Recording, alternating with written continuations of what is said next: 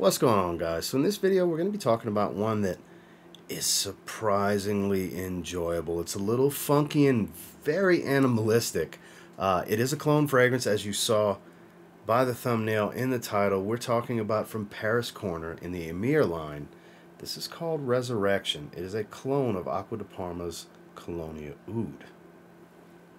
Got a lot to say about this one, so stay tuned.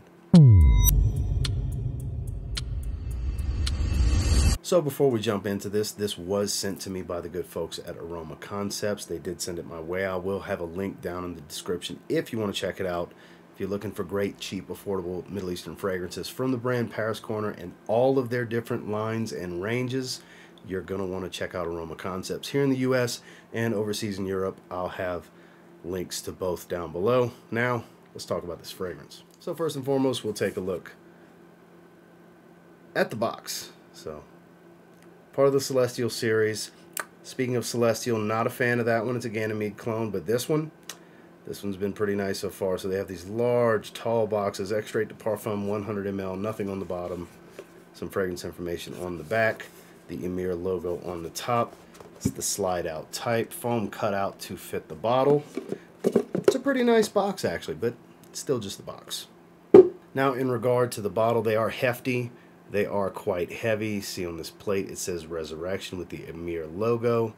You have some more information on the sticker on the bottom. I'll get a little bit closer so you guys can see that a little bit better. There we go. Extrait de Parfum, 100 ml. The cap does hold in place pretty well without clicking in.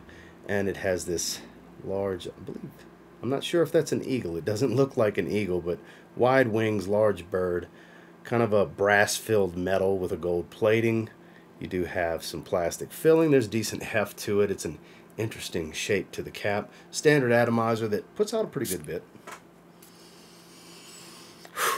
But let's talk about this scent. So I have a fresh spray on my hand. When this one opens up, orange, bergamot, citrus type of smell. I forgot exactly which citruses are in here. I know orange for sure, because the orange is what stands out. Oud. Leather. Oud and leather. Very fresh citrus oud leather fragrance. That's my main takeaways from this. There's a little bit of patchouli, there's musk and stuff, but the main thing is it's a dry, somewhat medicinal type of oud, a little funky, a little medicinal, interesting agarwood. And then the leather is very dry and animalistic, rawhide type of smell. Not real smoky, but like I said, very animalic. This one's something else. The patchouli here offers an earthy tone in the backdrop as it starts to dry. It does not change drastically. That seems to be the thing with a lot of clones. This one's no different. It's pretty straightforward. The citrus hangs out for a long time. I would say even into the 2-hour range. The citrus stays around with the oud and the leather. Then it really starts to sub out more for the patchouli. You get the patchouli kind of early on, but the citrus starts to fade and the patchouli and musk kind of take over. The oud does calm down and the leather becomes more of a focal point. The oud I get more of in the earlier stages than I do in the latter portion. The latter portions, it's more of a creamy, woody smell to go with the musk and the patchouli. It's kind of a lightly creamy facet that's still very animalistic at the same time. The scent on this one is strange. I can see this one being polarizing. This one is strange good. You guys will hear me say strange about a scent profile many different times in many different reviews. Sometimes it's a good thing. Sometimes it's a not so good thing. It's definitely a good thing here. I really enjoyed this one. I wore this one a couple of days ago, and I just wanted to remind myself of the scent profile with the fresh spray. This is not going to be for everyone. I can see some people not being a fan of this. Not everybody's tried Colonia Oud from Acqua di Parma, but if you are a fan of that one and you want an affordable route, now the quality level is not the same. There is the quality difference from the niche versus the Middle Eastern clone. Now, just as importantly, I guess you could say, let's talk about performance. So this one seems to be lights out in performance. If you spray this one beyond 5 sprays, it's really freaking loud and really long lasting. I've been getting in the 10-hour range on my skin with this one.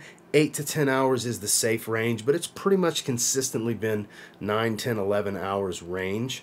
of longevity, so it sticks to the skin. Even for being fresh like it is, there's a lot of strong, heavy, full-bodied notes with agarwood, with sandalwood, with patchouli, and of course with this dry leather smell that it has. So longevity is not an issue in projection.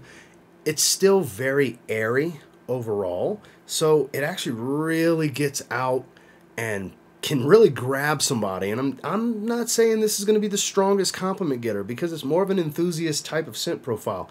This is not for the masses. This is an interesting kind of conversation piece. Not everybody's into ouds and leathers like this. That's what I dig the most about this. It's a little strange. It doesn't smell like anything else in my collection. The sillage on this one in the moderate side. It's not really, really heavy. The wafts I get after the projection calms down after about 2 hours is what I get in the strongest portion of its projection. Then it calms down into the sillage. The scent bubble is on that, like I said, moderate side, where it definitely does a pretty good job of reminding me it's there throughout the day, throughout the wearing experience. It's definitely enjoyable, but on the stronger side. So if you don't want to overwhelm yourself even, you might want to be easy on the sprays. But if you're looking for a beast, on my skin, it's definitely a beast.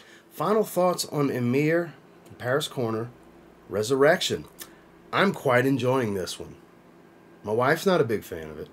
I don't see this being a big compliment getter, but it's an enjoyable, interesting fragrance to me. It's a very interesting scent profile. I've never smelled Colonia Oud. I don't know how accurate it is to Acqua di Parma Colonia Oud, but as a standalone, I'm really digging the kind of strange aspect of it being a citrus oud leather fragrance. It's quite nice. I think this one's very good. Not great, not outstanding. It's not an everyday wear situation type of fragrance, so that limits it a little bit. It's more situational for me, but when I want something that offers a little bit of a challenge, to be honest with you, I think this is a good choice for me. I will be wearing this one sporadically moving forward from this point. I think it's very good at a 7.5 out of 10. I'm digging this one. I think it's worthy of getting your nose on. I'm not sure how easy it would be to get samples, but they are pretty cheap. And if you've smelled Colonia Oud, I'm not sure how closely related it is, but I gotta say, as a standalone, if you're looking for a citrus-based oud leather, Paris Corner did a pretty good job. Well, that's my final thoughts on Emir Resurrection from Paris Corner. Once again, thank you to Aroma Concepts for sending this out my way.